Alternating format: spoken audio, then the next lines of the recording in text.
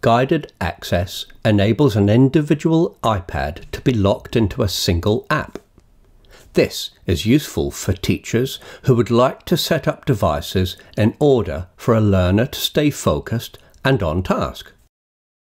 To do this, go to Settings, Accessibility, and scroll all the way to the final General section. Enable guided access on the right-hand side.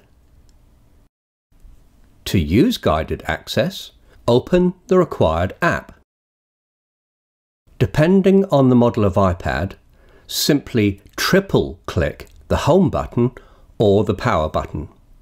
It is possible to disable access to specific areas of the screen. Simply draw around areas on the screen to prevent access to them. In this example, the teacher has disabled access to formatting options in Keynote.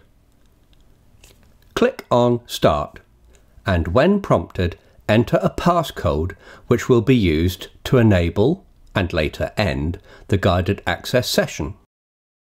Guided access will remain in place until the teacher triple-clicks the button as before, types in the code and ends the session.